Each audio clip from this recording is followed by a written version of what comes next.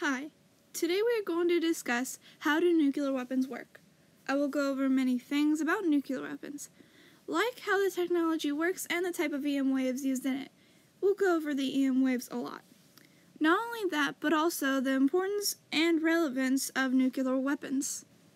How does this technology work? Well, near the center of every atom, there's a nucleus, in which breaking this nucleus or putting two nucleus together causes a great amount of energy. Nuclear weapons then use this energy to create an explosion.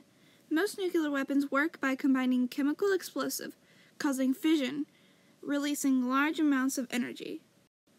Now we're on the type of EM wave used in nuclear weapons, which is electromagnetic pulse, which has this frequency and this wavelength. The term electromagnetic pulse usually consists of both X-ray and gamma radiation. Electromagnetic pulse is an electromagnetic wave similar to radio waves, although it is different from radio waves in two ways.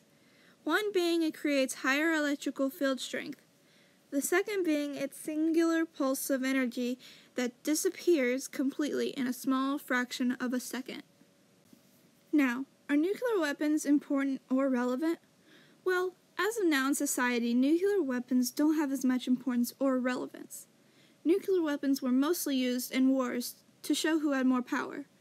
But now, with new laws concerning that nuclear weapons aren't allowed to be used too much, and with the pacts and contracts made with other countries, there isn't much of a concern for war now. But in case of anything happening, the country with the most nuclear weapons have the most power. So, now you know all about nuclear weapons. You know how nuclear weapons work, and all about the EM wave used in them. Also about the importance of them. I hope you enjoyed this video. Bye.